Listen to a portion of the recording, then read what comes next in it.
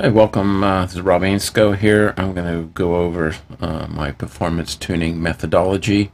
I don't really want to call this a guide or tweaks or anything along those lines, because what I'm doing here is more of a method on how to adjust your add-ons, your Prepar3D to CFG, and various other aspects of the Prepar3D flight simulator to try and obtain the desired frame rate out of making those changes to those add-ons, and the basic overall process of how you go about trying to determine, if you have a FPS issue or not. And this, if you're tuning into this video, this is definitely not a video that's going to show you a magic setting that's going to make your Prepar3D version 4 suddenly operate at 120 frames a second with no stutters. This is not that type of video. So if you're looking for that, you're not going to find it here. But I am going to go over some of the Prepar3D config settings and my add-on settings and a few other items along the way.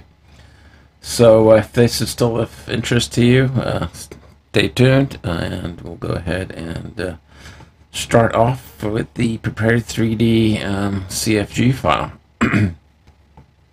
Excuse me. Okay, so the Prepar3D CFG file is where a lot of your tweak settings, or I don't want to call them tweak settings, a lot of adjustments can be made to change how aspects of performance, but in making those adjustments, the performance changes may be a positive or they may be a negative. There's often a trade-off between better visuals, less frame rate, less visuals, higher frame rate. So it's always a case of trading one for the other. And I'm going to go ahead and go through my Prepar3D CFG here, and let's go through some of the entries in that. Some of you probably already know that you can actually load the Learning Center here. I'll go ahead and bring that up. In the Learning Center, if you go ahead and go search and type in performance tuning, and hit OK, and double click on the advanced configuration here, and this is going to bring up a little section on performance options you can set in your Prepar3D.cfg. They call them advanced tuning options, so I'll go ahead and go through some of those and how they help or don't help. I should add a caveat here. I actually don't use any of these performance options. I found for my particular CPU and GPU, they really don't make much of a difference. But on the other side of the coin, for some people, these options may make a fairly significant difference. So I'm just going to go ahead and go over them. And I highly encourage you to experiment with them if you think that's something that will or not help your particular system. So with that said, let's go ahead and jump into the Prepar3D CFG. Alright, well, we'll start off. The first section is graphics. The graphics section, just for your information, this semicolon here indicates a comment line, so it will get ignored by a Prepar3D executable when it loads. It'll just ignore what that line says. So with that aside, I just do it really for readability and ease of use, and quickly identifying different sections and areas in the file that I've typically changed in the past. That's what the dash line here indicates, a section break, and these asterisk lines usually indicate a particular variable that can be changed. So we'll start off with the graphics section. This particular option here, advanced presentation mode, equals to 1. Actually, I'm going to go ahead and set that back to 0. I'll do that 1. 0 is the default. And you may not see this in your Prepar3D CFG, which is fine, no problem. It'll just assume a default value if it doesn't find a value in here. So advanced presentation mode, let's go over here to the Learning Center. You can see this is a professional plus only option. So if you're running academic, this is not going to be available to you. In my testing, I really haven't noticed much of a difference in this particular setting. I've tried values of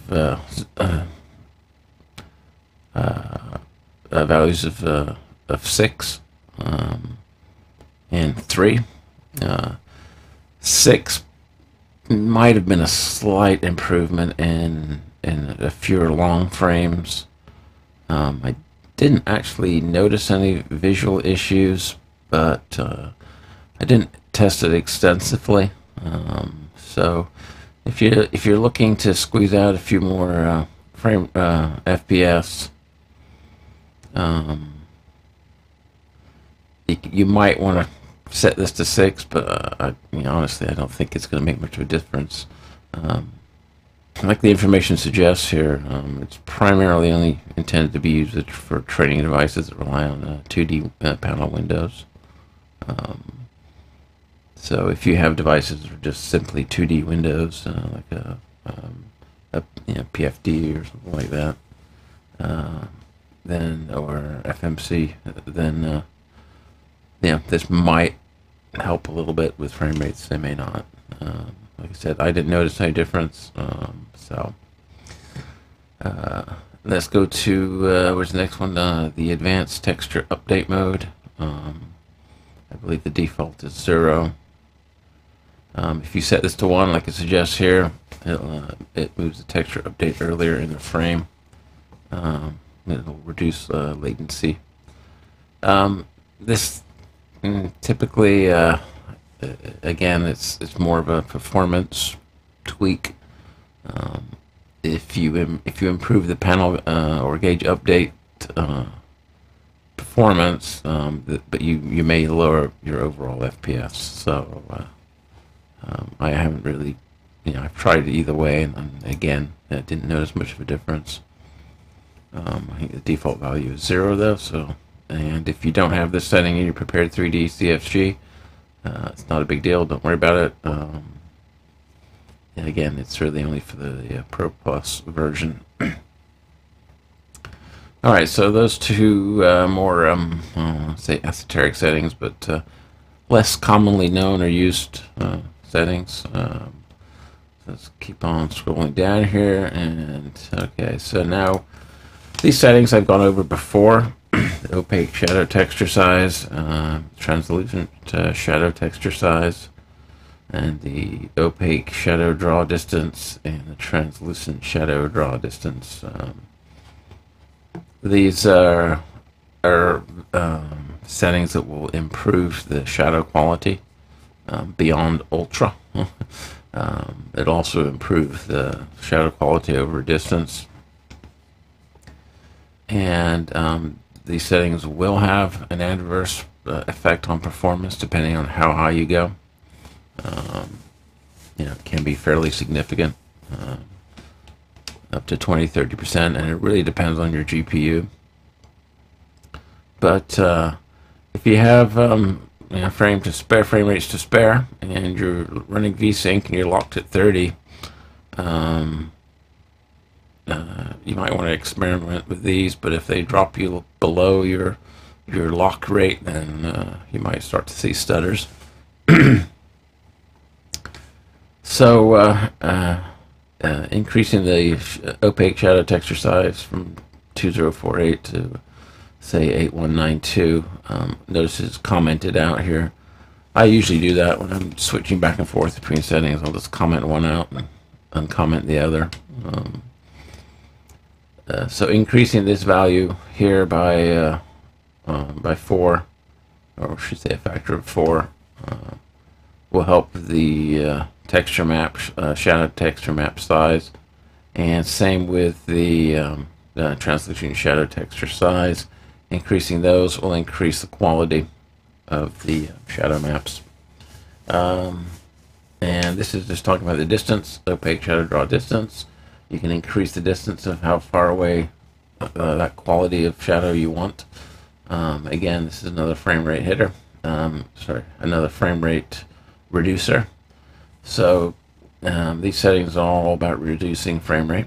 You could actually drop the values lower. 2048 here is the default.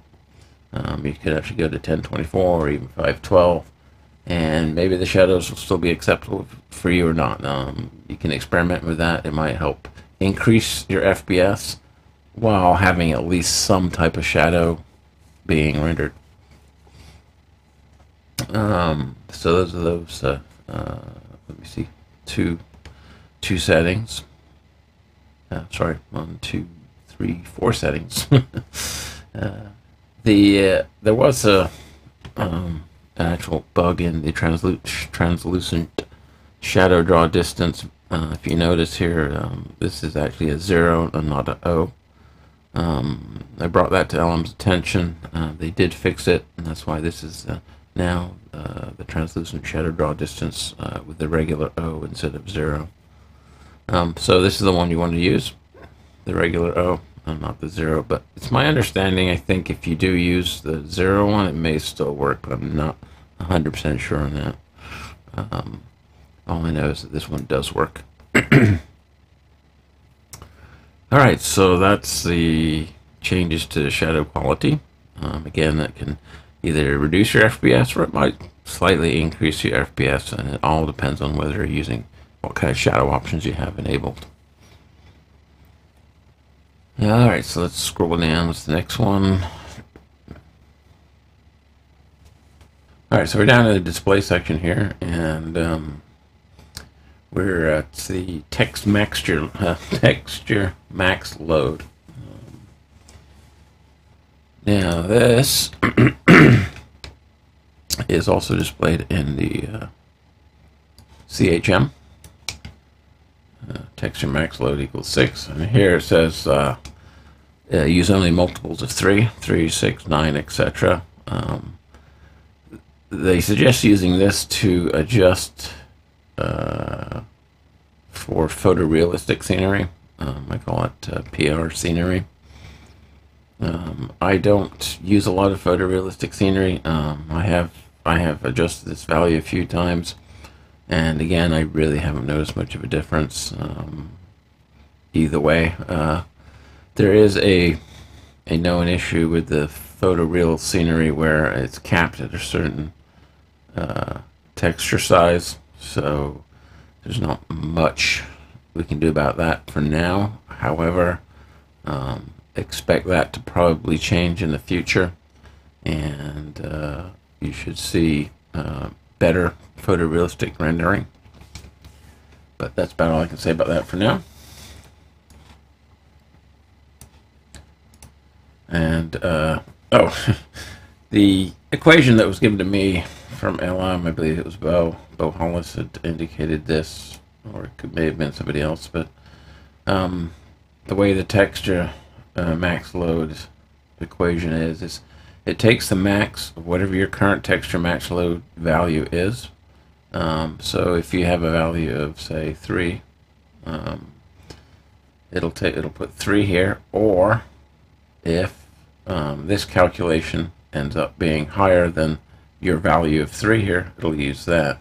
So what is this calculation? This calculation would be 3 times your texture bandwidth multi, which is down here, and if you have that set to 30, so it's going to be texture bit bandwidth multi 30 divided by the upper frame rate limit. If you're using unlimited here, obviously it's going to be 0, and this equation is not going to be calculated if you're running upper frame rate limit of 0, which essentially means unlimited. So if you are using a frame rate limiter, then this value becomes is used. If you're not, then this value really isn't used. So let's assume that I'm not running upper frame limit of 0 here. Suppose I'm running 30.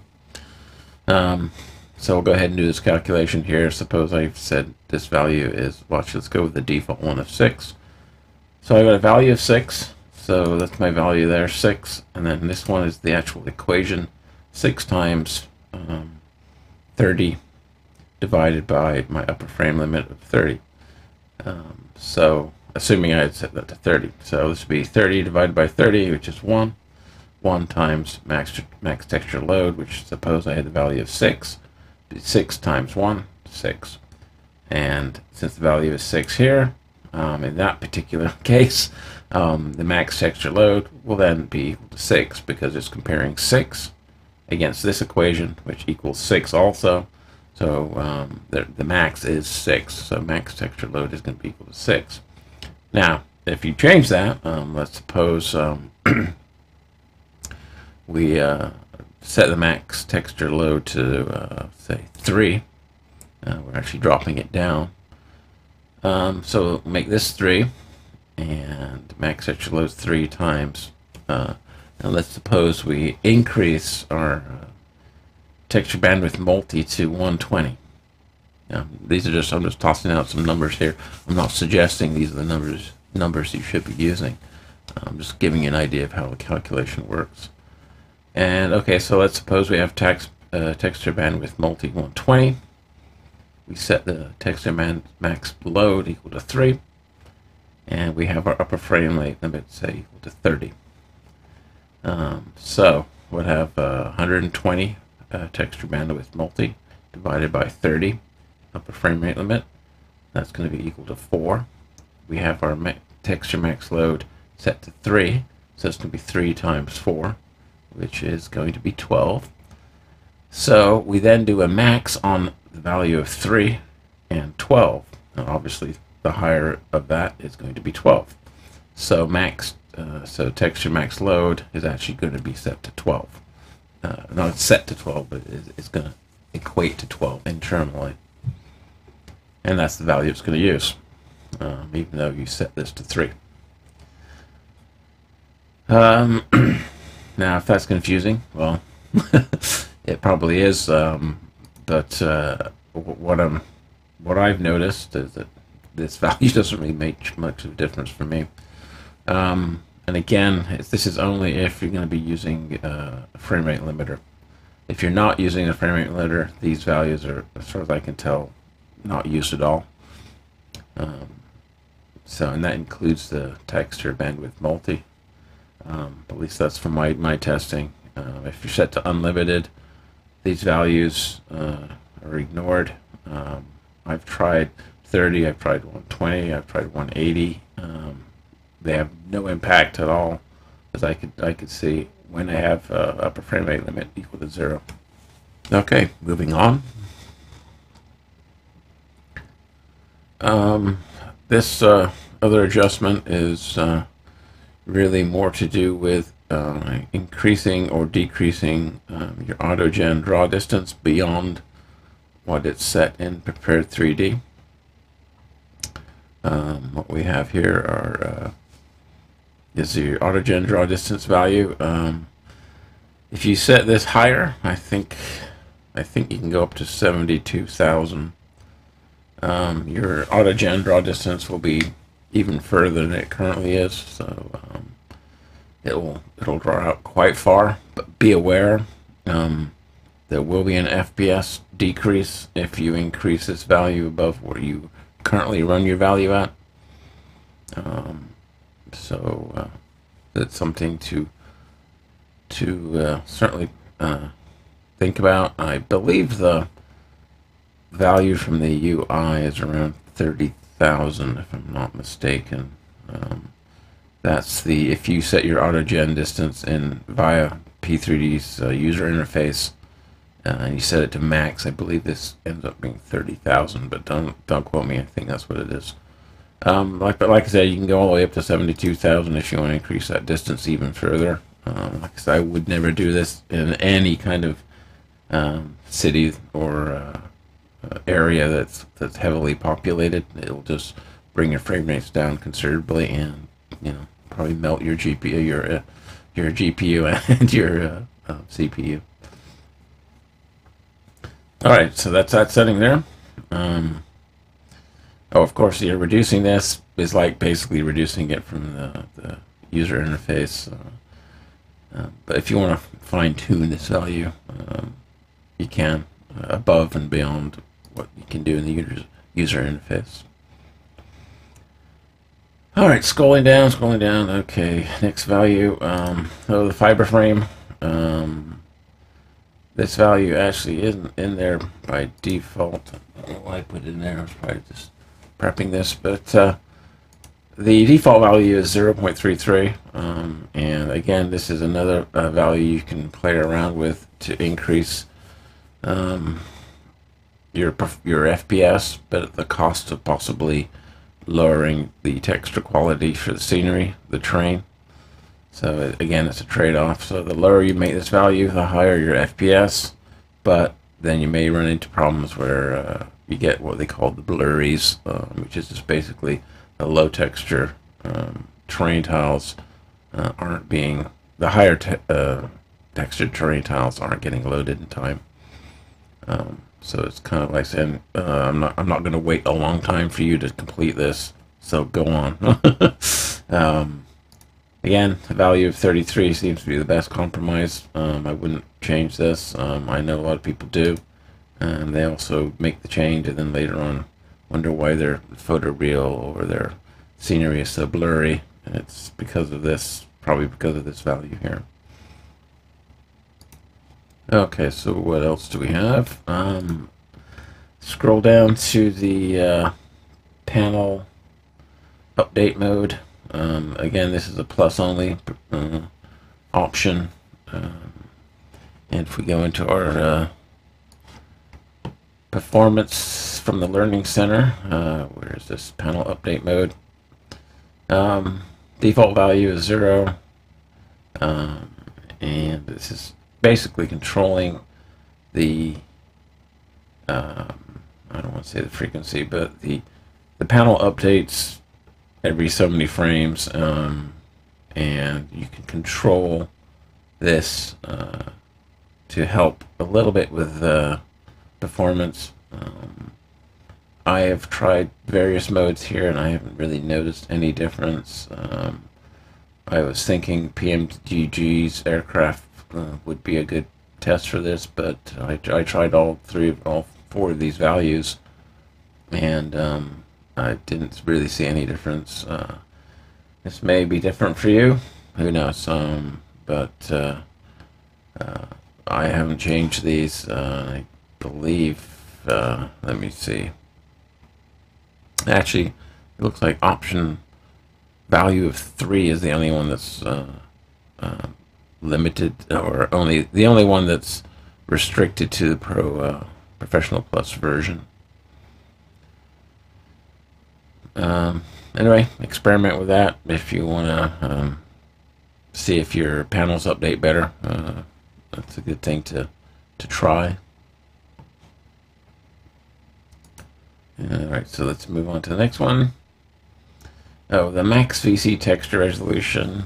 I think by default this is now 4096, but in case it isn't, you might want to move this up above its default. I think it used to be 1024, but if you have any aircraft that are using high resolution textures in their VC, you probably want to set this to 4096. From what I can tell, I haven't noticed any performance difference from this setting, so may as well increase it. Okay, moving on to some other settings. Scroll down and see what we have.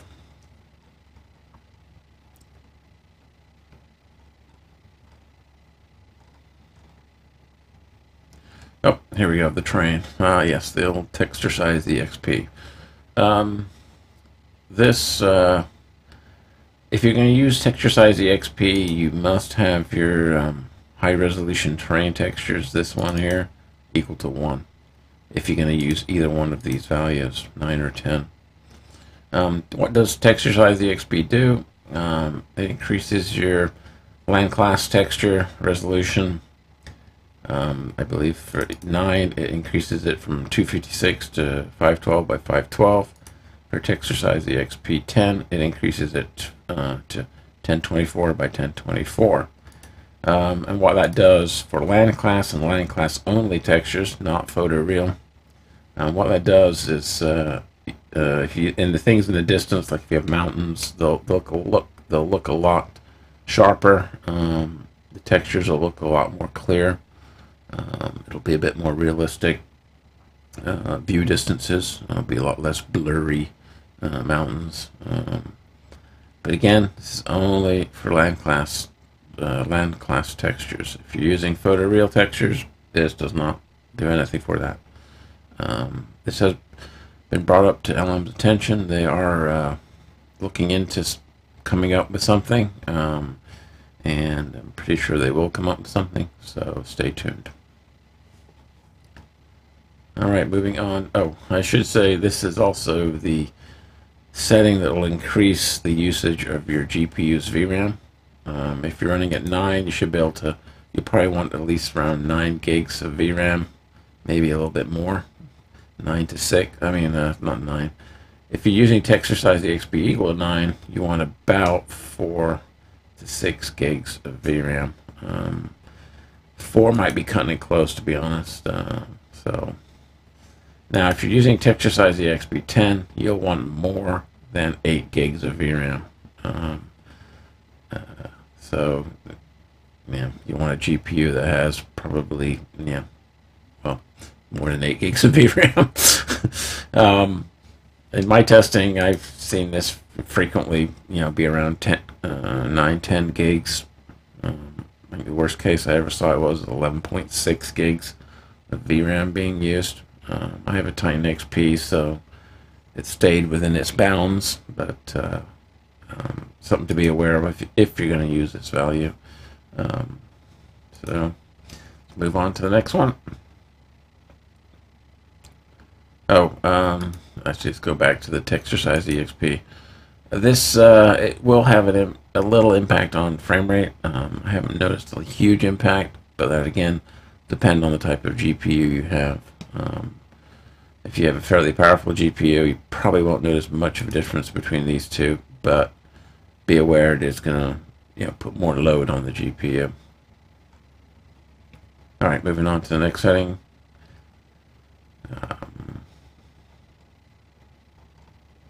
Let's scroll down here.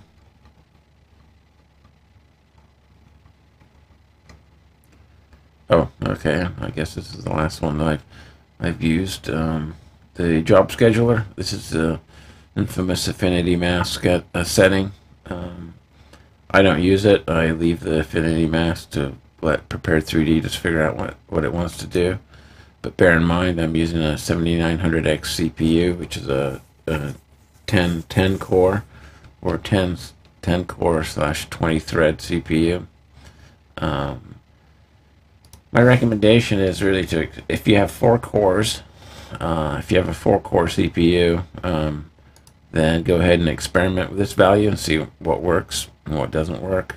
They have online or affinity mask calculators that will do the calculation of the value for you. Go ahead and check those out and see how they work for you or don't work for you. If you're running 6 cores of hyper-threading, I wouldn't recommend using the affinity mask. You can if you want. If you've got other things going on in the background that you've assigned to specific cores, then maybe it is good to have an affinity mask. And if you're running a 6-core CPU, I do recommend you keep hyper-threading on for Prepar3D. If you're running an 8-core or higher CPU, I recommend turning hyper-threading off. One, that'll help with cooling, It'll also allow you to run a higher frequency. And if you're running 8+ cores or whatever CPU is called, more than 8 cores, 8 or more cores, you know, you want frequency, because you want your primary synchronization thread to be as high a frequency as you possibly can get it. So turning off hyperthreading is more of a benefit, even if there's a slight detriment to overall caching and memory access, at least in terms of Prepar3D anyway. You want to turn hyperthreading off if you have 8 or more cores. Okay, so those are all my, I don't want to call them tweaks, but my adjustments. Not my adjustments, but those are all the possible adjustments you can make to your Prepar3D CFG. There are additional adjustments you can make, of course, but those are the most common ones. And like I said, I don't really use too many of them. For the most part, Prepar3D CFG as is will work well. So if you do venture inside this file, make sure you make a backup before you change anything. So that way you can easily undo whatever you've done. So that's the Prepar3D CFG. As a course of action, what I do is I usually pick an area that I want to fly, do some quick testing, adjust my settings, my graphic settings, adjust the add-on settings, enable, disable add-ons, whatever it is I need to get frame rates to what I consider to be my magical 30 frames per second. And why I call it magical is because my monitor, that's a 4K Samsung, it operates at either 60 or 30 hertz, and I have it set to 30 hertz for flight simulation. It's set at 30 hertz, and the reason for that is I operate with VSync. So I have the VSync on, which should lock to the monitor's 30 hertz signal, and then I set frame rates to unlimited. So with that said, let's go ahead and I had a lot of add-ons installed, pretty much all the ORBX stuff, but for this particular test I'm doing, which is at the I don't want to say request, but there was a AVSim user having some performance related issues, so I thought this would be a good opportunity to go over a video, help users or anybody maybe to fine-tune their system or tweak it a bit to get some good performance.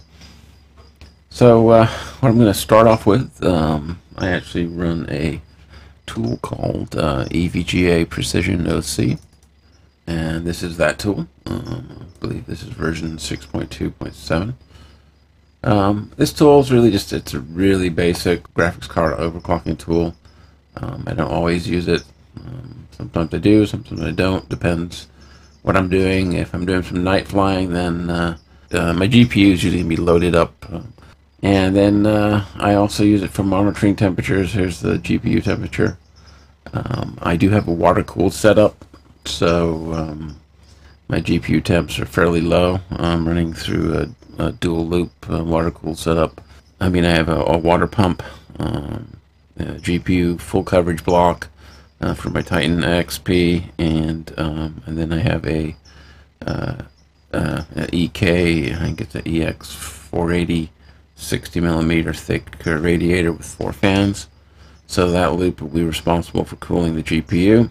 I also have a second loop, which is dedicated to the CPU, and that's a similar loop, pump, reservoir, 480 radiator, 4 fans, 60mm thick radiator, and it has a few other things in that, such as I monitor coolant temperature, and when I say coolant temperature, the actual coolant in the tubes.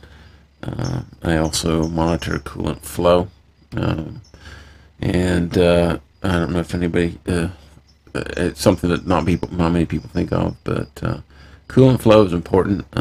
It helps you get the best possible heat transfer you can get.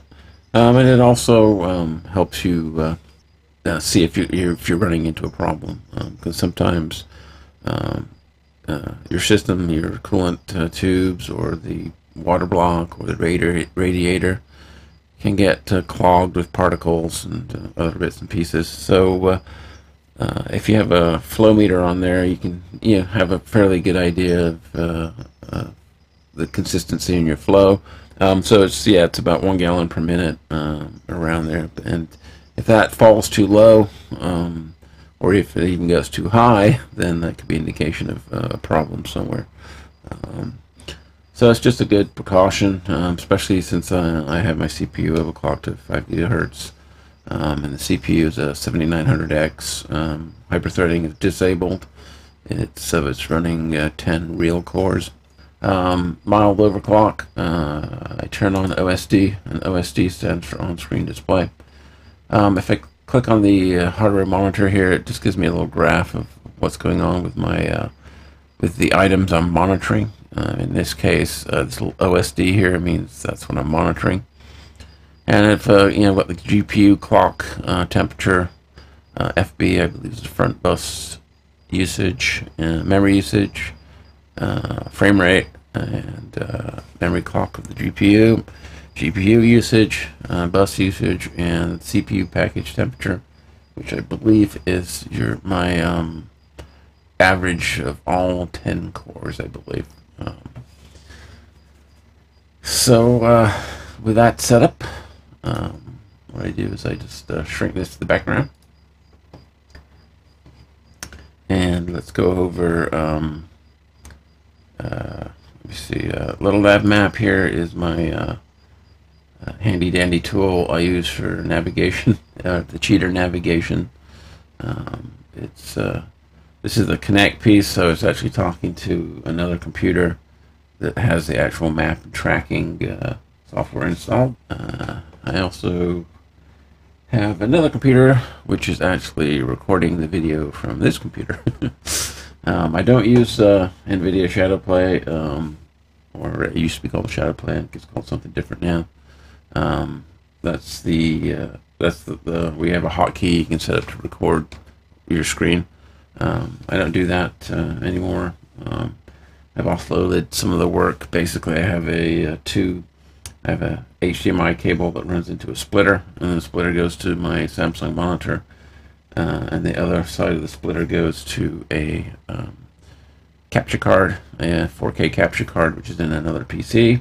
And then that PC does the actual recording of the video on my main flight sim PC. It helps saves a few frames here and there, so I don't load up my main flight sim PC as much. Anyway, back to being on topic. The LittleNavMap here is running in the background. That's great. I also operate Chaseplane, and there's Chaseplane there. And for my clouds, I'm actually using my clouds and my sky textures. I'm actually using the ENVTEX and ENVSHADE by Toga. For ENVTEX, these are the sky settings I'm using right now. I'm Dynamic Ocean. Sometimes I change between Dynamic Ocean and Dynamic Continental. Kind of depends what I like. For summer, I guess that's a fairly good one for summer. There's a seasonal summer one. It gives a bit more of a hazy look to it. We can try that this time around. And then I have the set 2 cirrus clouds, set 1 photoreal for inland water, set 5 for waves, set 2 soft for the sun, and set 1 cumulus for clouds, and set 2 photoreal for ocean water, and set 3 for the airport runways, taxiways, and I'm not using any glare, any sun glare, random visibility for the aurora, and set 1 photoreal for tropical water, and I'm not using the grass option. Let's go ahead and do the settings here.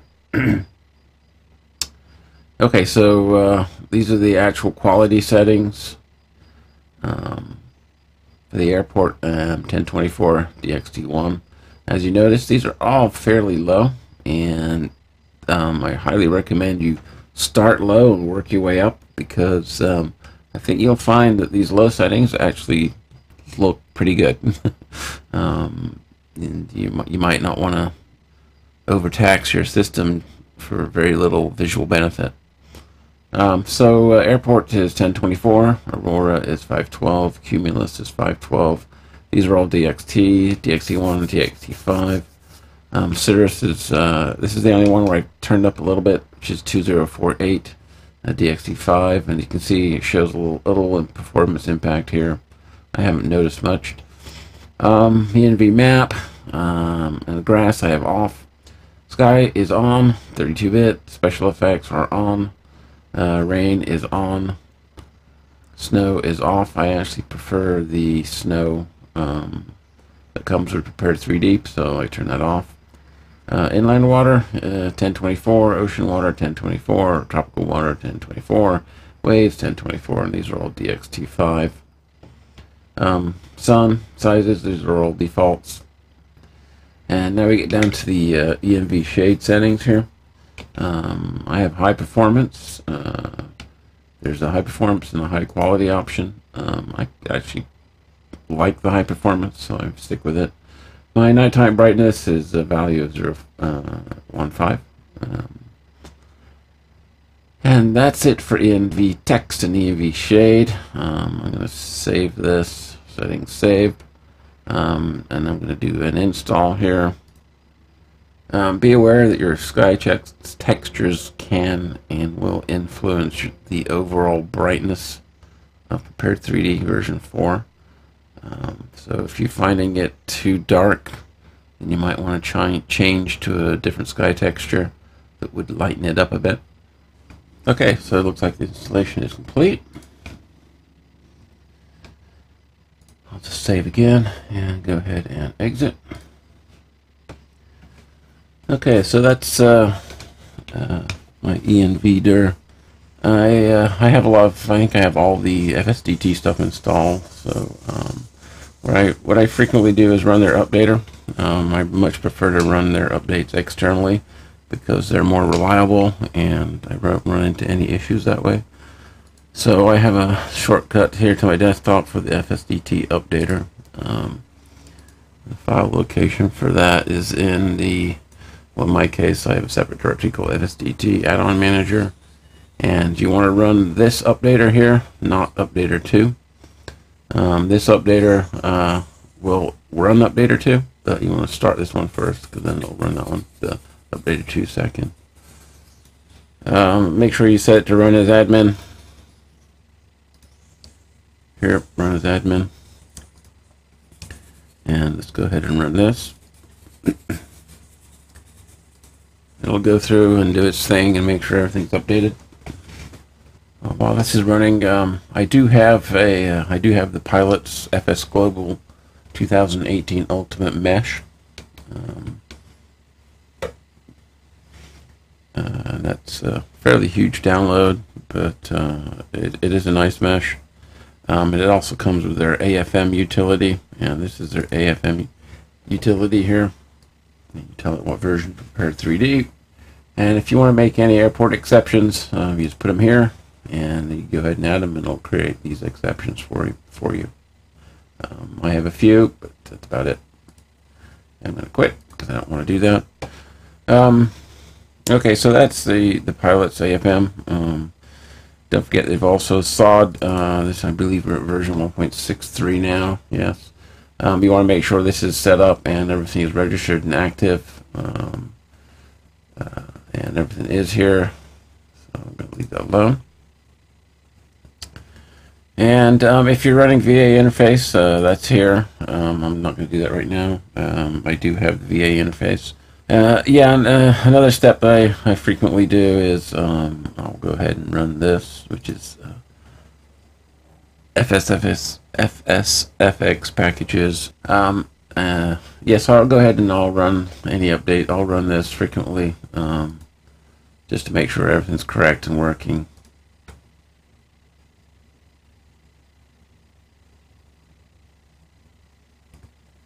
Okay, that's the generic Precipit FX. Since in this particular test flight I'm going to be doing the PMD 737, I'll go ahead and click this. Make sure everything is set up correctly here. Lighter wing condensation, I have that enabled. That's about the only thing. I don't touch the lighting because I like the default one. And then hit apply, and that'll download. Make sure I've got everything set up correctly for the 737 immersion package. And hit OK. And I'm going to say done here. Alright, and another step. I don't usually do this every time. It's just every, so often if something's changed, or I think something's changed, or I've installed a new airport or new aircraft, then I might go through my routine here of making sure everything's up to date. Alright, one more thing I like to do before I start Prepar3D is run the ORBX FTX Central 3 tool. And in my case, I'm going to go with Lockheed Martin Prepar3D version 4. And let's go to Settings.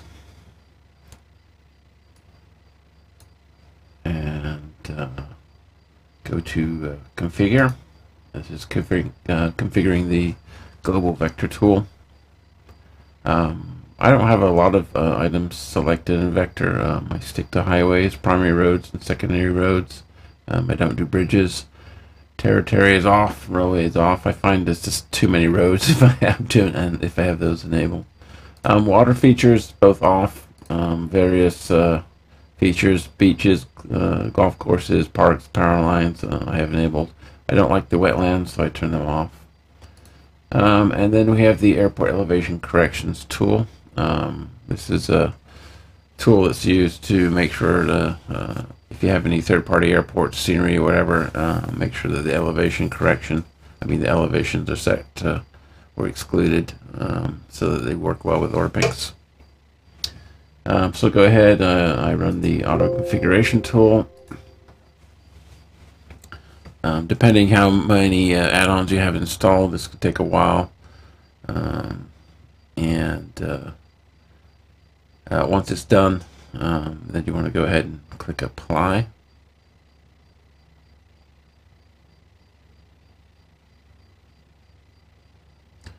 If you do have any problems with the vector tool here, the AEC, I ran into a problem the other day. It was one I haven't seen before.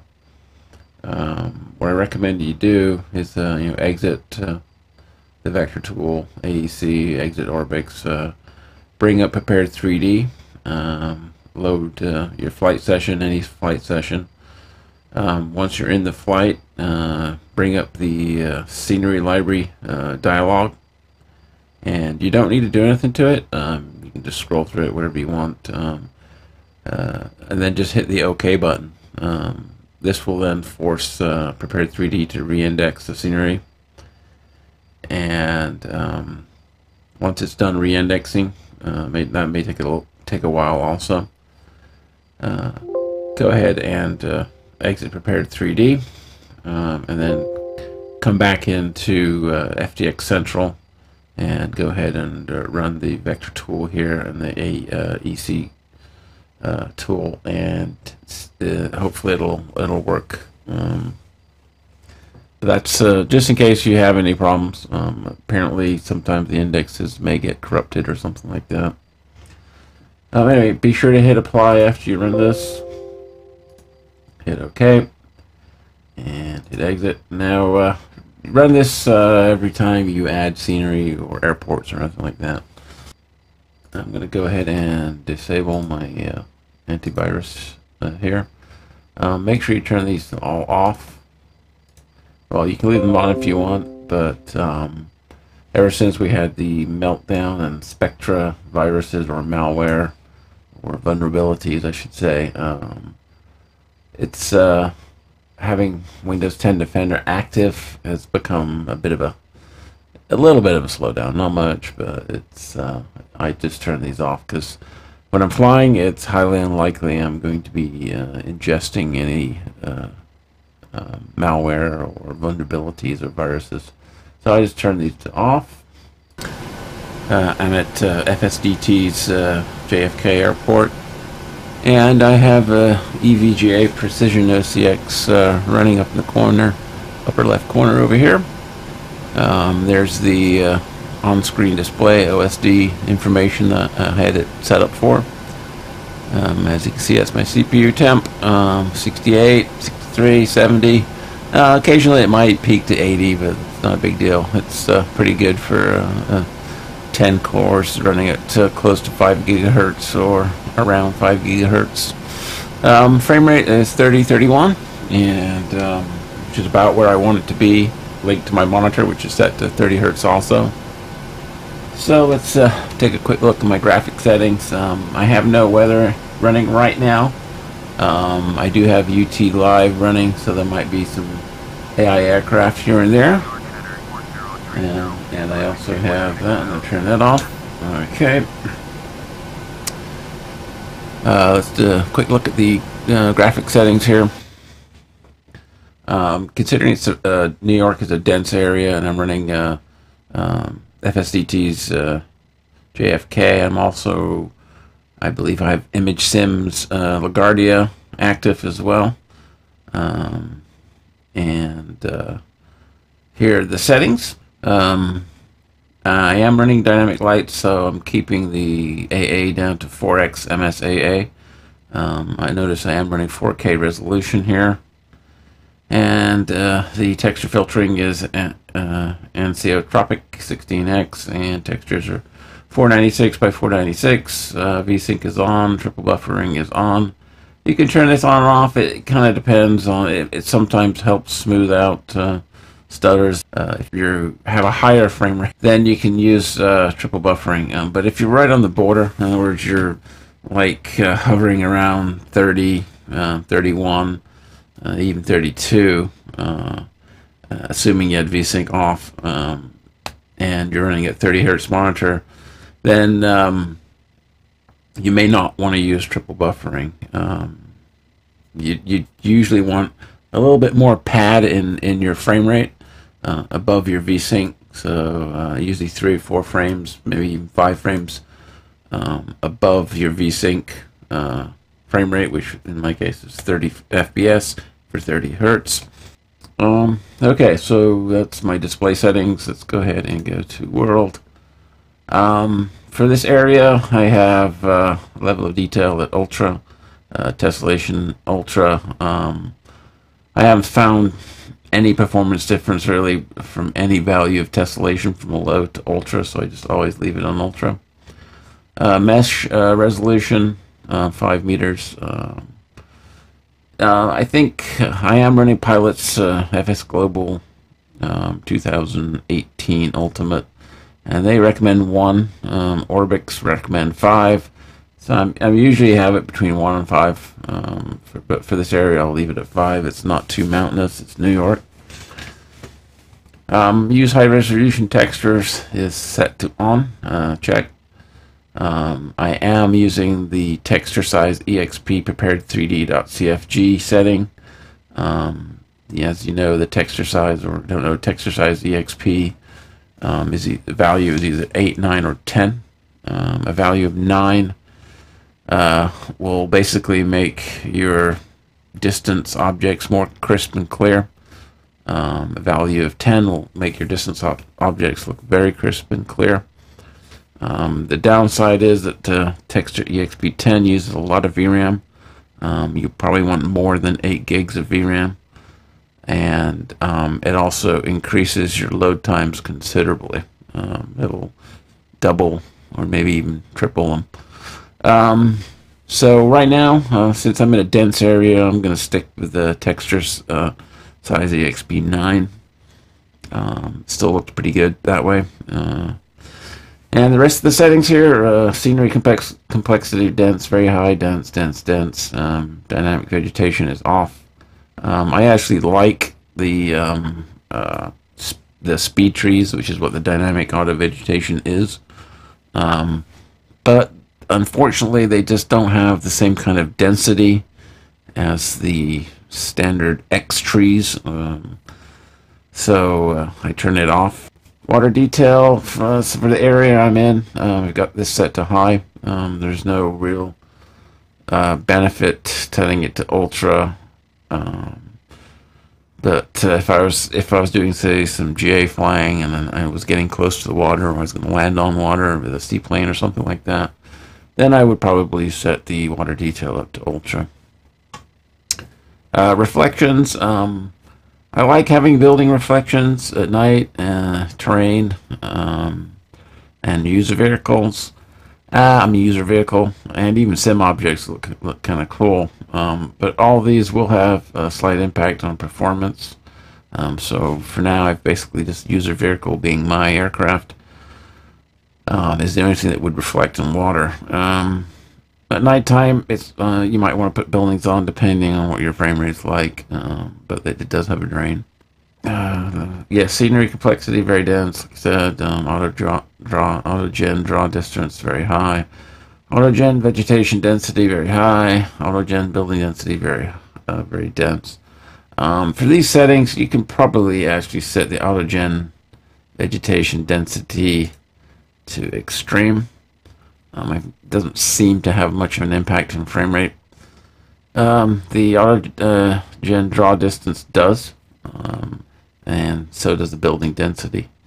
The building density, auto gen building density, has more of an impact in combination with the building lighting, with the shadows.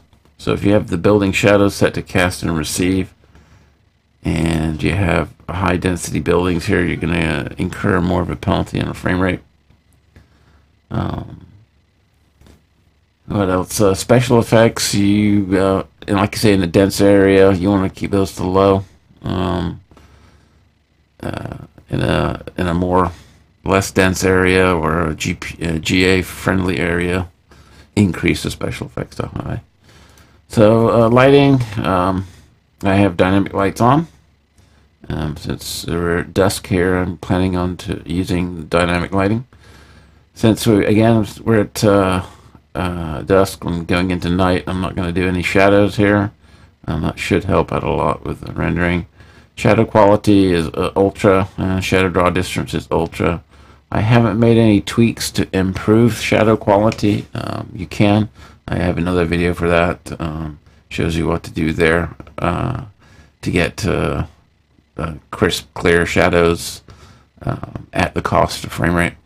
So increase the shadow quality, lower your FPS. It's a trade-off. Weather, okay, I got the cloud draw distance is 110. This is set to the same value I have in HiFi's AS4. Cloud coverage density maximum, detail clouds, volumetric fog, detail precipitation, and windshield effects are all enabled. And let's go up to not realism, traffic. I have no road vehicles in a dense area. That's going to definitely put a load on your CPU.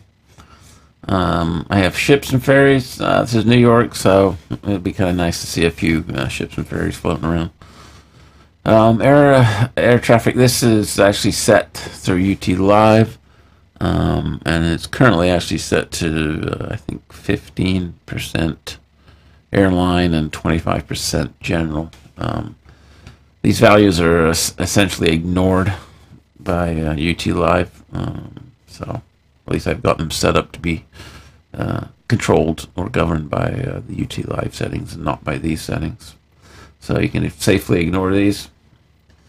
And I think that's about it. So those are my settings. Okay, so we're back in. As you can see, I maxed out the vegetation density, and it doesn't, so far it hasn't made much of a difference to the frame rate. That's usually a fairly safe setting to max out.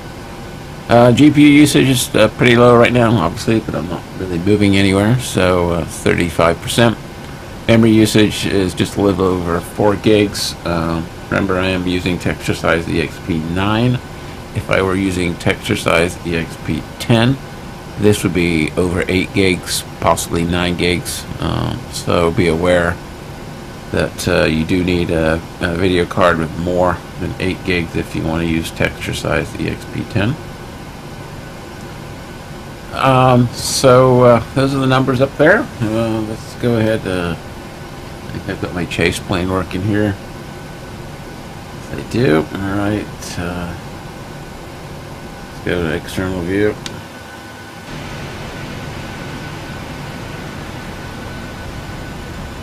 Anyway, so there's New York. And, you know, this is not at max, but fairly high settings. And there's the sky textures. You can see some aircraft in the background there. Okay, so still quite a bit of density, even though we're not at max. You know, you can probably turn this down another notch or two without looking too sparse. The tree vegetation helps it kind of fill out the gaps. So if you're looking to improve frame rate, I'd leave your tree vegetation high and reduce your building density. That should still give you a full look, just with fewer buildings and better frame rate. So there's New York. There's our sun. Let's go ahead and fire up a weather engine here. This is the active sky, AS4.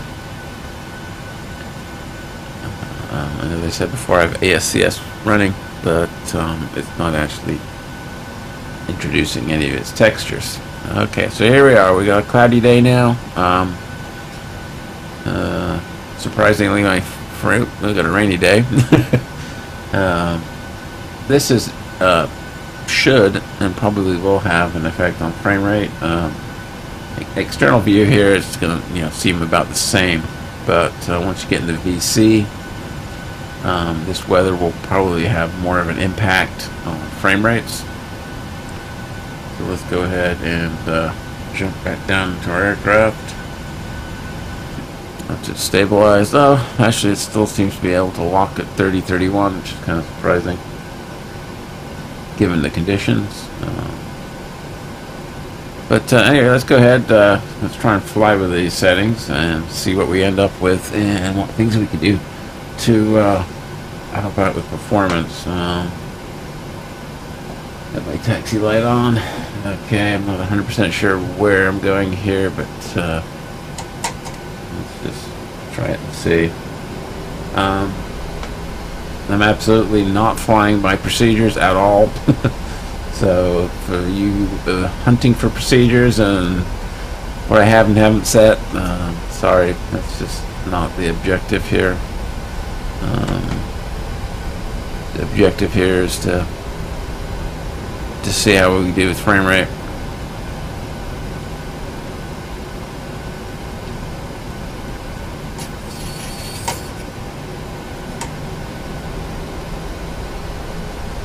If I can find my way to the runway I want.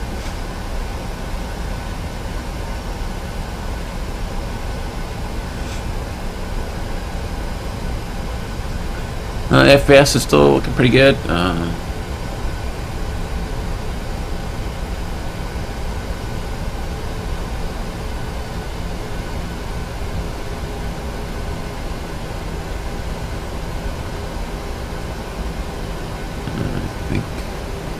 Crossover, I think I do.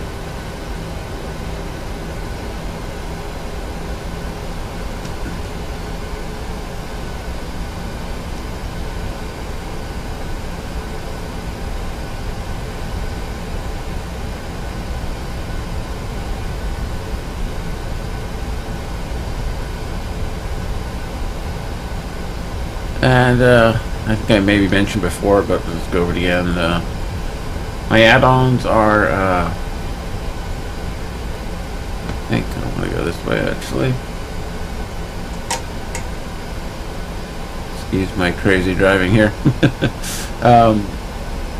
The add-ons I have are fairly extensive. I've gone over a few of them, but right now it's ORBX FTX Global. I do not have the OpenLC North America installed. I mean, active. It is installed, but not active. I have Pilots Mesh, their FS 2018 Global Ultimate Mesh. I also have the FSFXPackages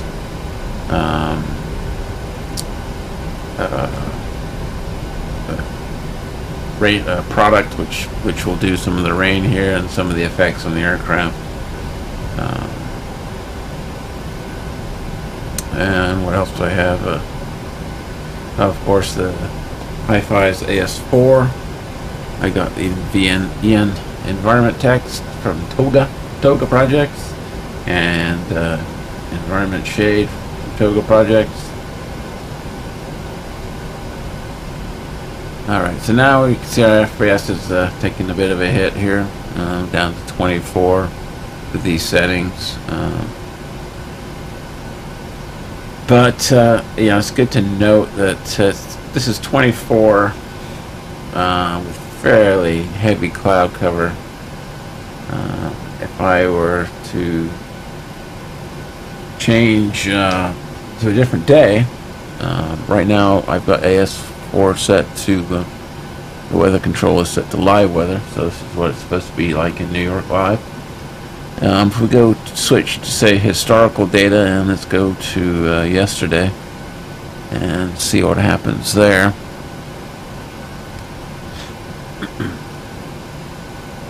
And let's take a look at how our frame rate may be impacted by the type of weather.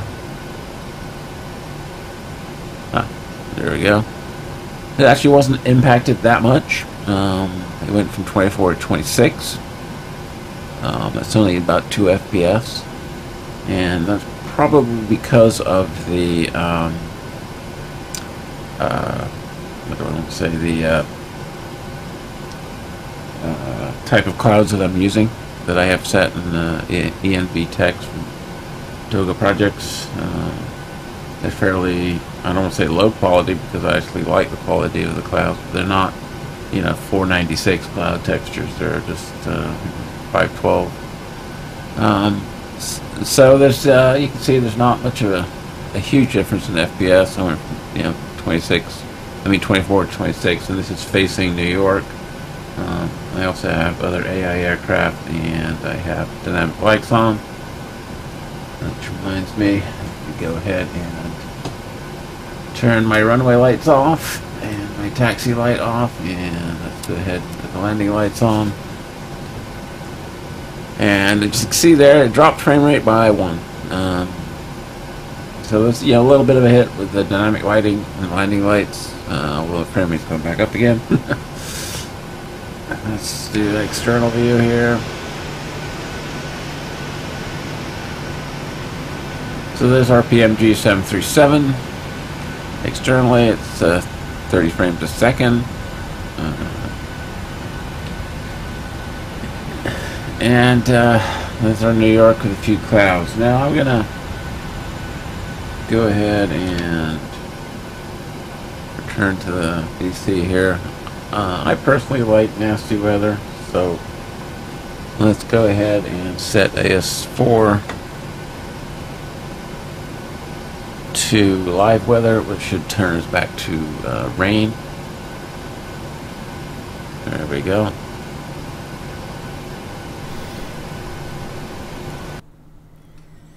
Okay, so let's go into the HiFi AS4 settings on my network machine. Go over those settings quickly so you can see what I have. And let's go into options, general options. There's not a lot of settings in here until you change. So let's go under to simulator depiction options. I have the depict hurricanes enabled,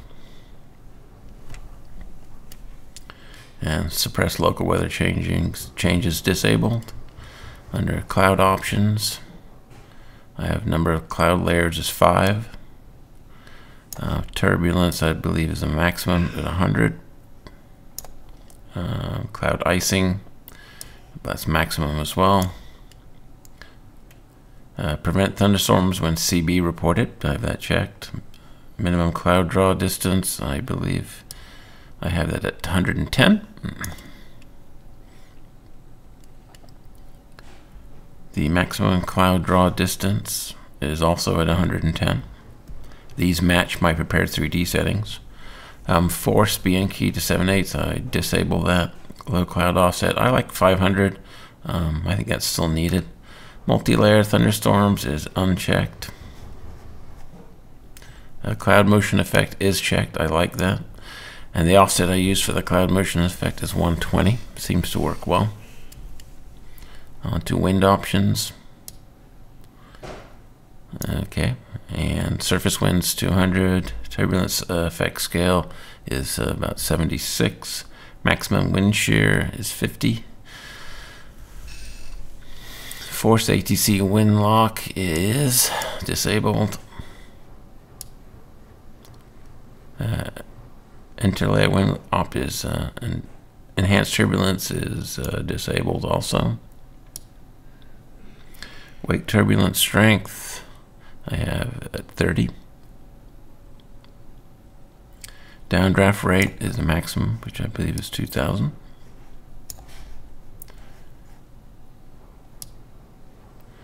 Realistic thunderstorms, I have that unchecked. I actually prefer that, the way it looks. Random light chop turbulence at 40%.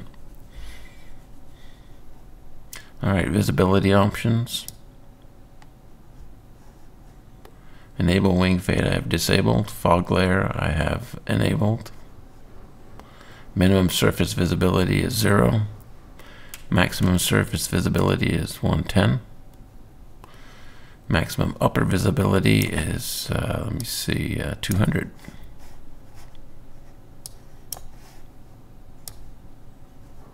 In cloud visibility reduction disabled. Low altitude vlog is, I think I had negative 27. And for horizon distance, vlog, vol fog is 0.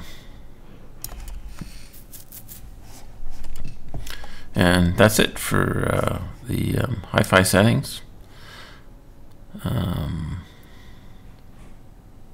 If we go over to the ASC4 settings, or ASCA, I have sky colors, cirrus, cloud textures, and cloud structures all unchecked. This is actually controlled through my other product, my ENVTEX and ENVSHADE. Overcast model I have set to high performance.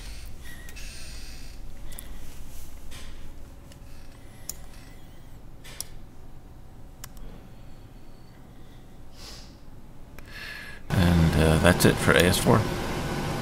Okay, we're back in the simulator, so let's go ahead and proceed with our frame rate testing.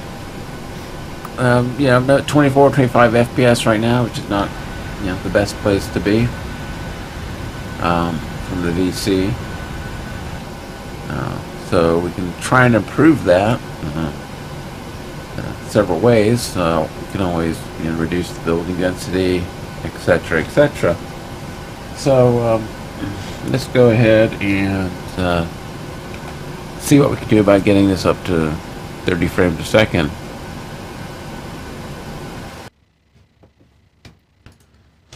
Okay, so we got scenery complexity fairly high.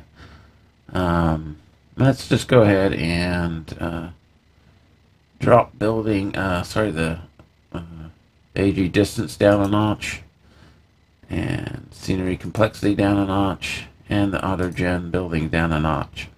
Let's just try that, see how that goes, and hit the OK.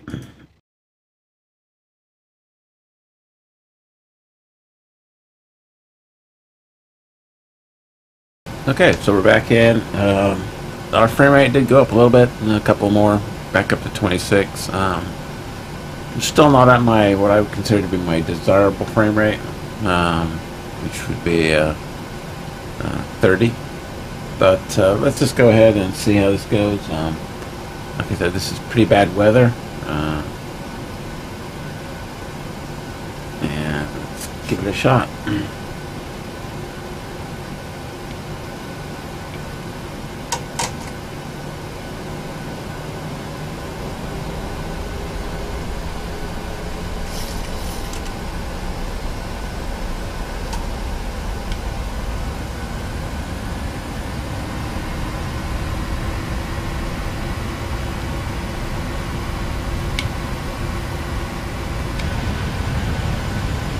This is FSFXPackages at work here. That's where you're seeing the spray coming from and the shake. Go ahead and get back in the aircraft.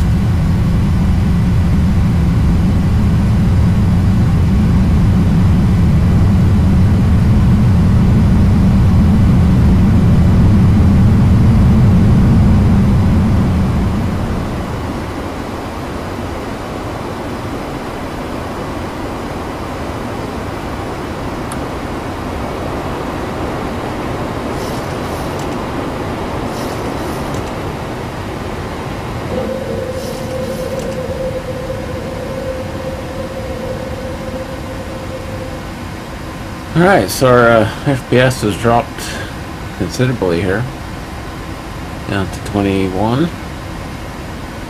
Our GPU is working pretty hard, 86, and so is the CPU. So there's definitely a lot of work happening here.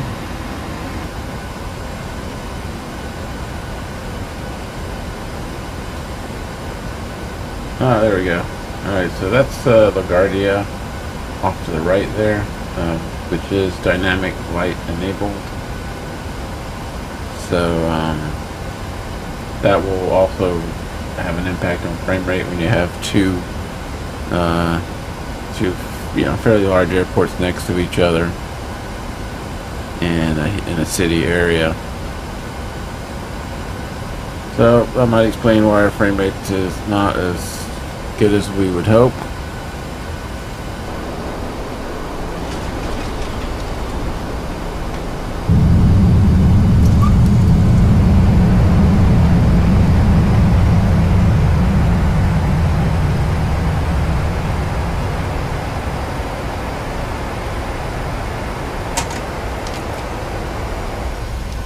Alright, so that was the best of landings, but I was definitely not prepared for landing.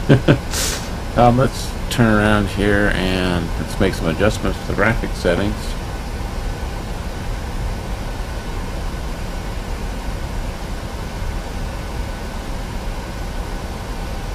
And see what we can come up with.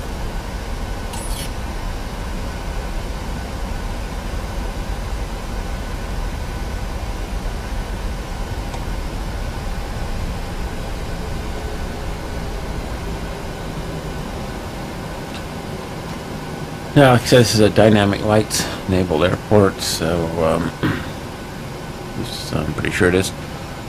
So we're at 24, and we're still trying to get to our magical 30. So how do we do that? Let's see what we can do about graphics settings.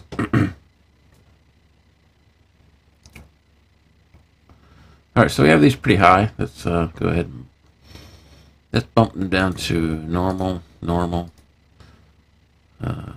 High, no, medium. Let's leave it at high. Let's try this and see where our graphics end up.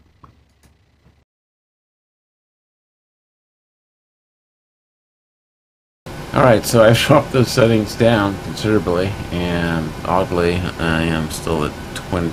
I've only gained a couple of FPS, which is not great. What does that tell us? Okay, that tells us probably something else going on here. It could either be the airport, it could be, who knows. So what do we figure out what it is? Alright, well, let's go into World Scenery Library. Unfortunately, our idea is set up through the add-ons. The only way to test that would be to disable it in the add-on, and then proceed. And then, sorry, exit Prepar3D, go back in. So we can do that. Give it a go and see, what's consuming our frame rate. Obviously, something is. What is it? It says cancel here. Let's go to. Oh, here we go. Okay, so we can disable LaGuardia. In here, I think we should be able to. That's Atlanta. There we go. Fortunately, that doesn't happen immediately.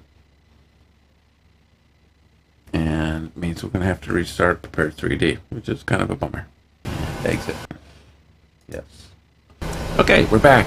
I removed the ImageSim LaGuardia add-on, and we're back in business. And as you can see, the frame rate is back up again.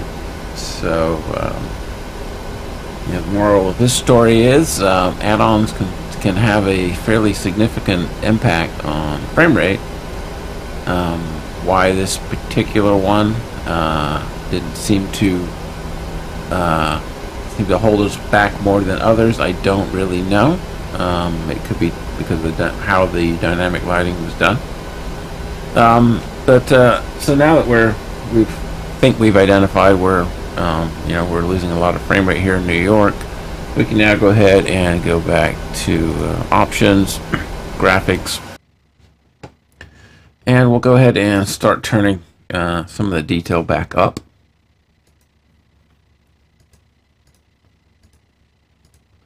Alright, so everything will set to very high, very dense, and see what that does for us. Alright, so we're back in, and our frame rate is about where we want it to be now, 30, 31. That's with a few changes to the graphic settings. Let me go ahead and make sure HiFi weather engine is active here. Okay, so HiFi is loaded.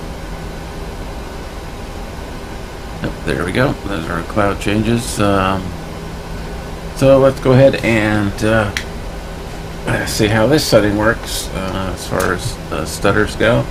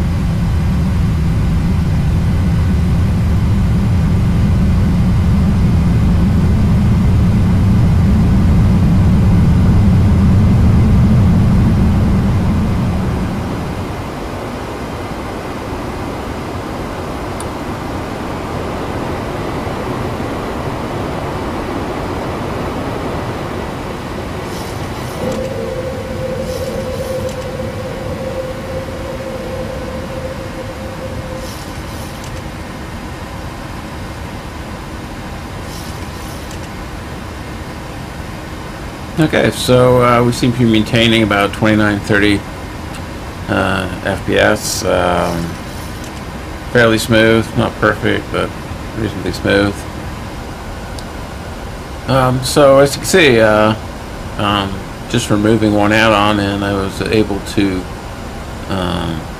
get significantly better frame rate. And I'm not trying to blame that add-on or anything like that. It's just that some add-ons have more of a frame rate hit than others. In this particular case, the ImageSim LaGuardia was one such add-on.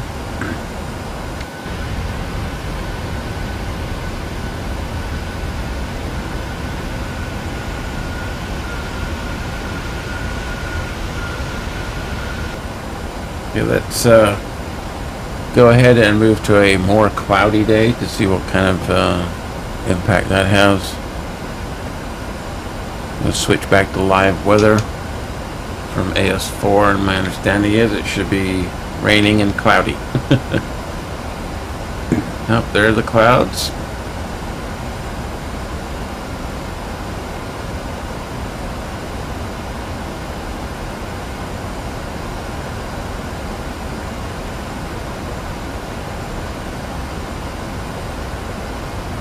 Doesn't appear to be any rain, but we've got the cloudy skies. Frame rate is still fairly reasonable.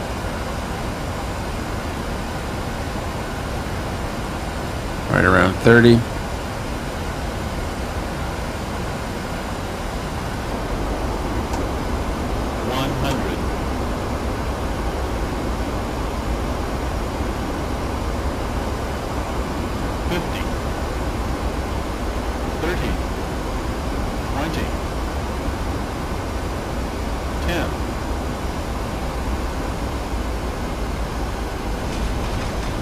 Alright, we're down.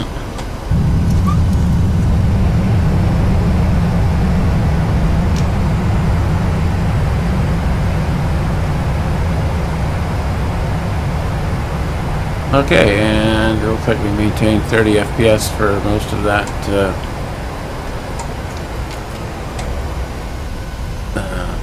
landing and approach.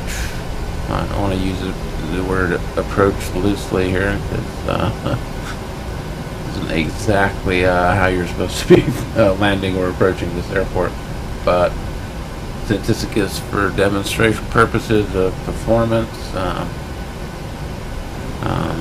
as you can see, it took a few steps for me to get to what I consider to be my desired frame rate, which is around 30 FPS, to match my monitor frequency.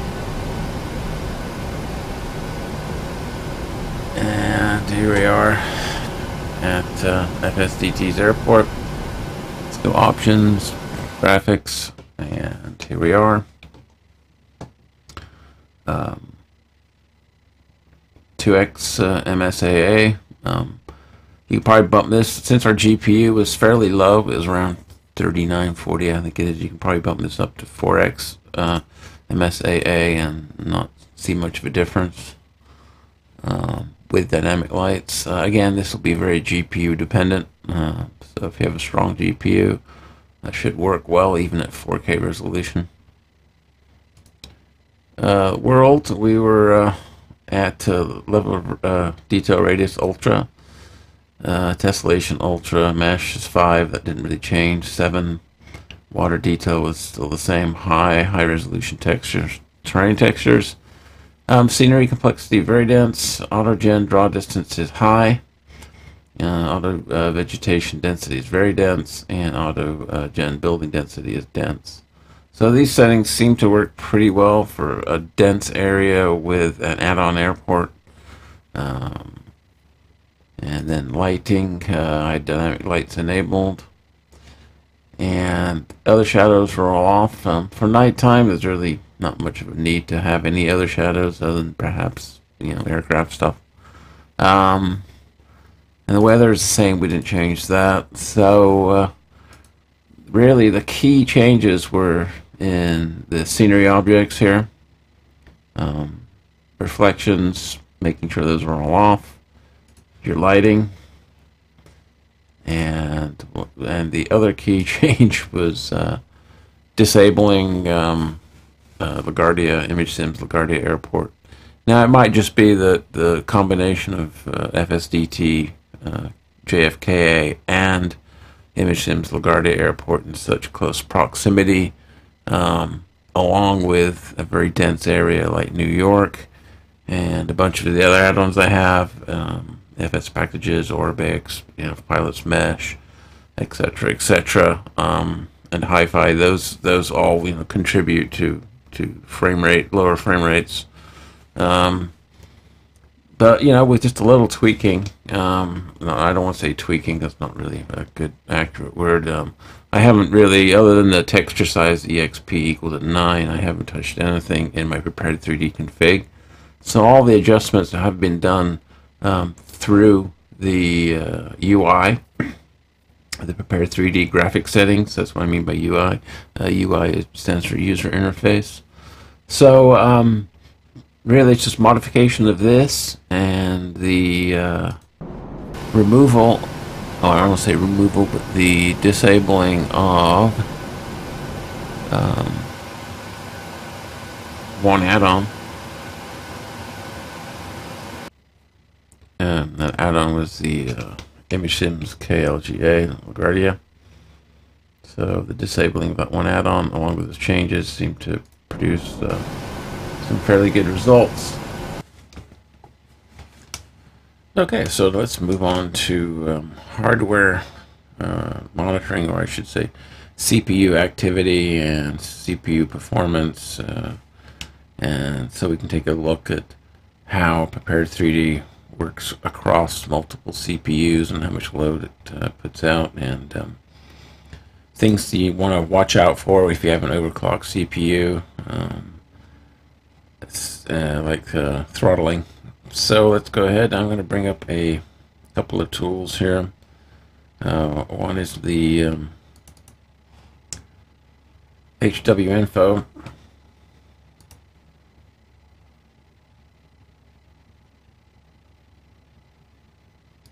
I'll do the update right now. This basically tells you, what your CPU is set up as, and on the your memory settings, your clock settings, and what type of processor you have, and all that kind of good stuff. I don't really want to look at that, so I'm going to close that. But what I do want to look at are the sensors here. So I'm going to open that up. And this will show you what kind of memory you're using. Not the kind, but how much memory you're using. It'll show you your voltages for the various cores. It'll show you what your cores are set to. Mine are currently core 0 is 5 gigahertz, 4.8, 4.8, 5, 4.7, 4.8, 5, 4.8, 4.8, 4.8. Like I said, I have hyper-threading off, so 10 real cores, and that's their frequency, and that's the voltage for each core. And you can see there's the ratios, and there's my temperatures. What I'm primarily interested in is the core usage here, and also if there's any thermal throttling happening. If there is, this will go from a no to a yes, and it should show up here on any particular CPU. So you basically just want to make sure that you're not throttling because of a high overclock or too high a temperature. So we're going to leave this running in the background. I'm also going to bring up Task Manager here. Go to Performance and go over this real quick. This is each core. Again, I'm running hyper-threading off, so these are 10 real cores. And this is our activity on the desktop, so not much is happening right now. And the reason I'm bringing this up, so we can take a look at how an aircraft or terrain will increase activity across multiple threads. As I mentioned earlier, I have no affinity mask setting, so basically all cores are going to be used. Core 0 is going to be the main sync core. So that's the one that should see the most activity. I'm expecting this core to be close to banks and the rest of them to be, I don't know, between 60 and 90%. Let's go ahead and leave that there for now. Alright, so let's load up my flight sim so we can take a look at these cores operating.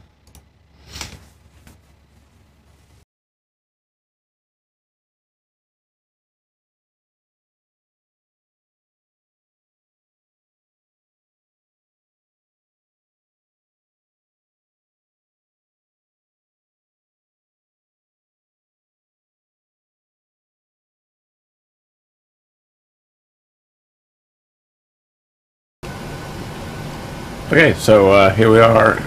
This is at New York, and this is JFK, FSDT's JFK, and we're in the PMDG 737.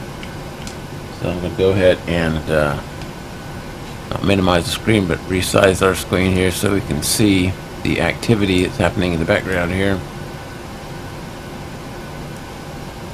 Now I'm running a 4K setup here, so I realize that the text over here on this activity may be kind of small. I'll try and figure out how to enlarge it, and overlay it, and post-edit so you can see it. But let's go ahead and proceed for now.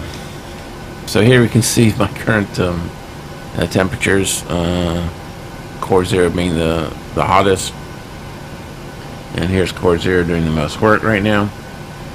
Since we're not really moving anywhere, these other cores aren't going to be doing a heck of a lot of work. These only start to do work when autogen and the train system start to kick in and need to draw and place objects and all that kind of good stuff. So when we start actually moving, this is when you'll see activity and these other threads start to increase. A lot of people say Prepar3D doesn't use multiple cores. That's actually false. It does use multiple cores. Sure, when you're sitting at a gate doing nothing, then yeah, you're only going to see one core doing much activity. But when you're actually flying through the virtual world, all these cores should light up.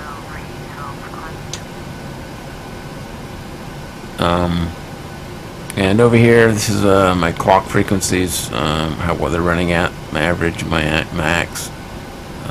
As you can see, they're pretty much all the way I configured it in the BIOS, or my BIOS.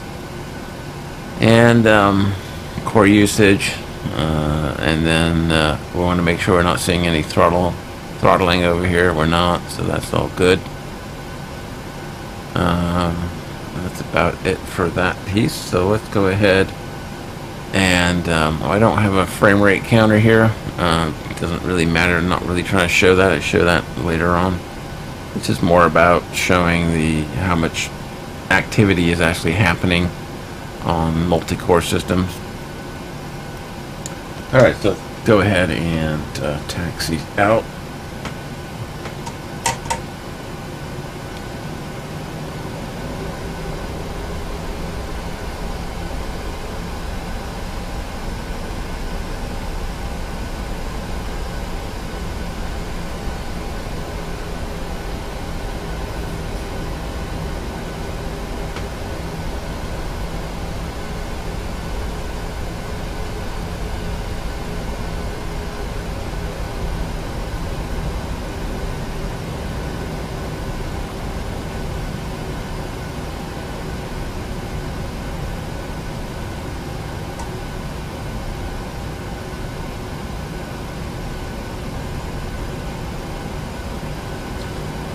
So as you can see, there's a little bit of activity over here. Not a heck of a lot. Like I said, we're still kind of not actually flying yet. And once we get in the air, this activity should start to increase considerably.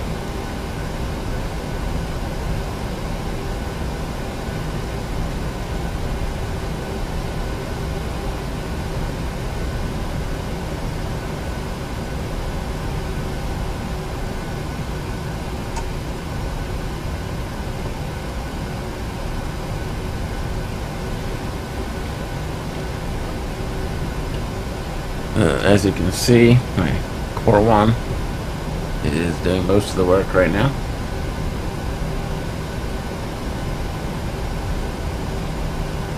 Its current temperature around 55, 52 C.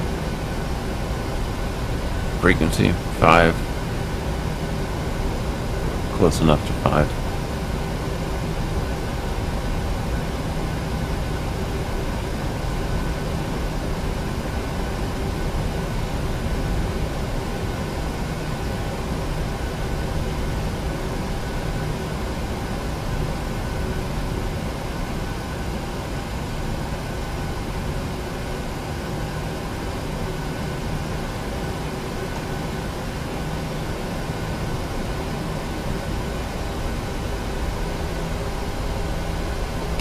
And if you take a look at Task Manager, this is the average speed across all cores as I understand it. So it's about 4.9, 4.8.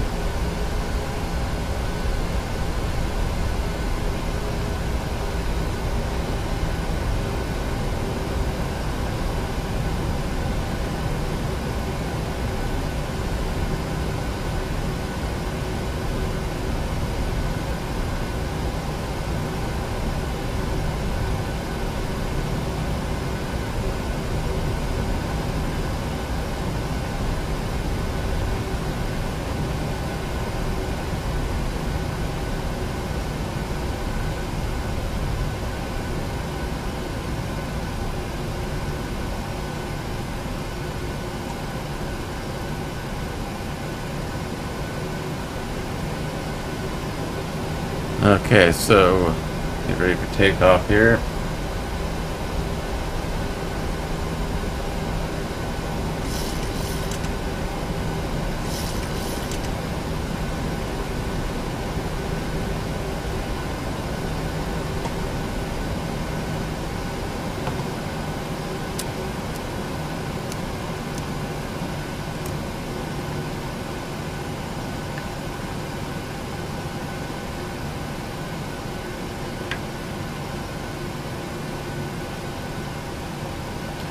Alright, so we're ready for takeoff. Our core 1 is definitely working overtime. Let's go ahead and take off.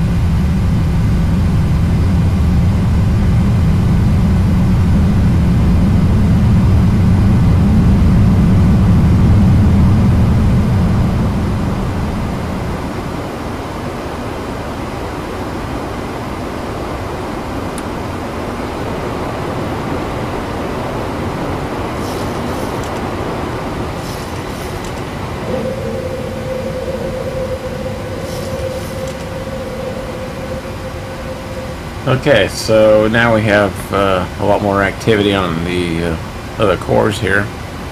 As you can see, they're up and down, up and down, up and down as they load terrain and auto-gen.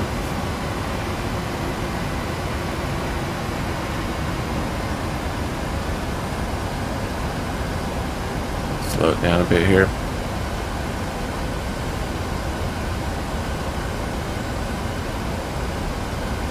Now, my understanding is this core here is actually used primarily for the panel and gauge updates.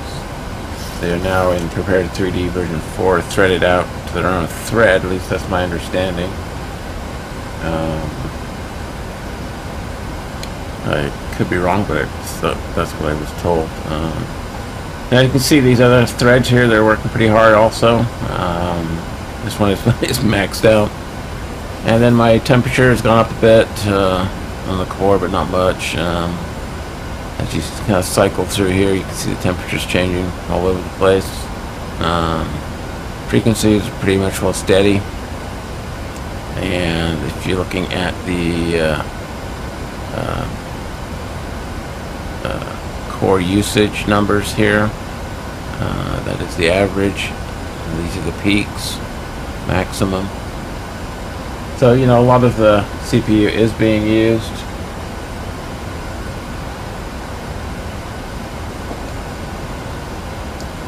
Contrary to popular belief, Prepar3D does make use of multiple cores. Looks like you just change over to nighttime here. Now, if we were to add a weather engine, let's go ahead and add HiFi here just to see what kind of impact that will have.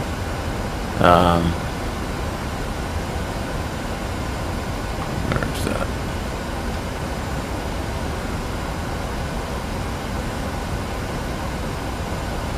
Okay, so we're loading up HiFi. That should add a bit more load Even though HiFi is actually running on a separate network machine right now, it's still going to increase the load of the main simulator. And as you see here, it's added some clouds, quite a few clouds, and I'm getting a little chop.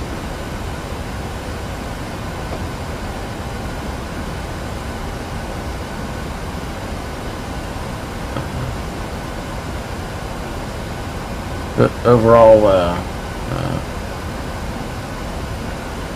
core usage is still fairly consistently the same. What we've added mostly in the clouds is really GPU processing, and this will vary based on your AA. So I don't think I have GPU parameters in here. Let me check. Oh, we do. Okay, so here's my GPU loads. My temperature 33°C, and here's some of the loads. This is non-overclock, so this is as is.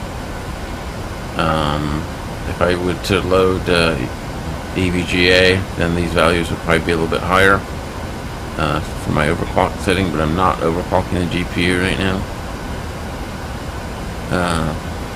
Bus load, memory controller load, and I'm obviously not running max auto gen because of the area and location I'm in.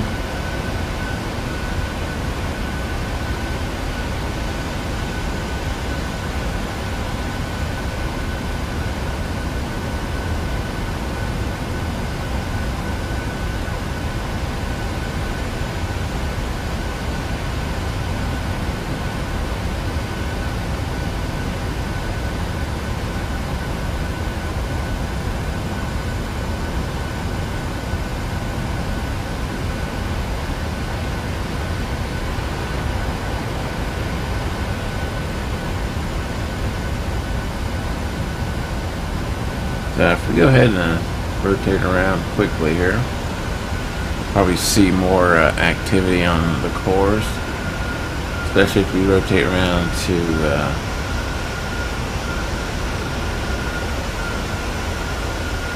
so we get New York in the shot, or should they in the frame.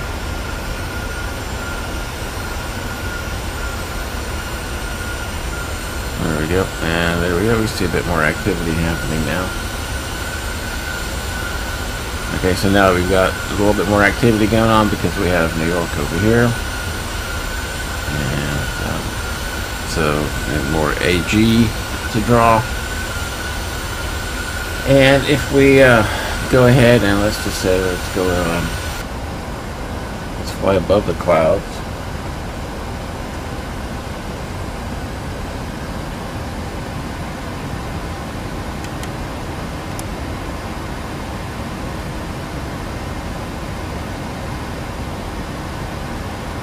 When we fly above the clouds and move to a less populated area, assuming we don't get hit by lightning,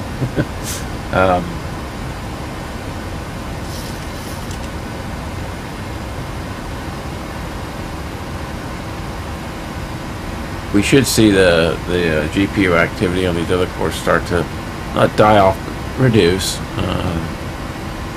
Still at 100% on the primary core.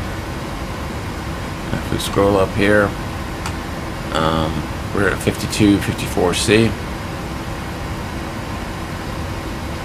So core zeros are pretty good. If you look at CPU package here, I'm not exactly sure how it's calculated, but my understanding is it's an average of all the cores at any particular moment, I think, although it doesn't seem to add up here. But anyway, so that's CPU package. I don't know how accurate or not accurate it is.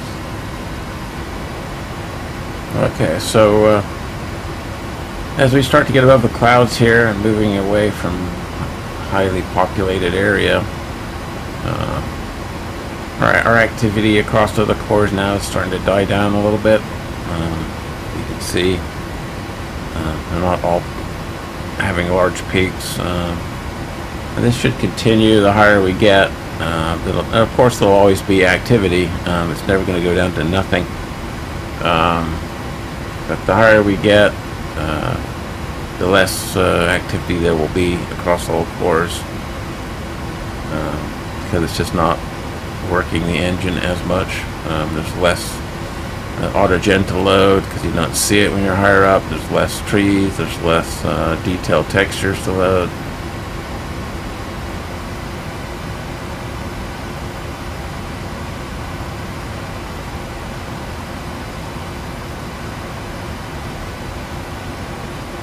Okay, notice as I pan around, you start seeing a little bit of peaks in the activity here across the threads. Probably just loading the terrain at this particular view.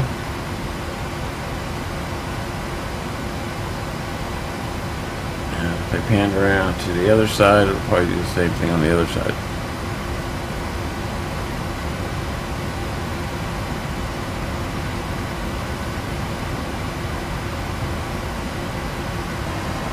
So that's a quick demonstration of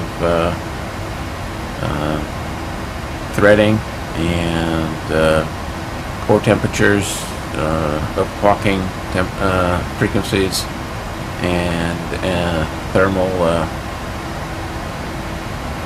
and making sure we're not getting any thermal throttling. This is probably the most important aspect to get away from this particular set of information, is to make sure you haven't triggered any thermal throttling over here. My CPU, as far as I'm concerned, it's pretty cool. Nowhere near any throttling temperatures. For my situation, I believe I set throttling to 105C via the EFI BIOS. Okay, so that concludes this threading aspect. Well, this concludes a rather long video. For me, this is probably the longest video I've ever made, almost 2 hours. Hopefully I didn't bore you to death, but maybe if you found some information in here that's useful, you can use it to your future flying adventures. And stay tuned for additional videos in the future. Hopefully there'll be more of a me enjoying myself type of video, rather than a long-winded reference type of video. So keep on flying, and I shall see you all later.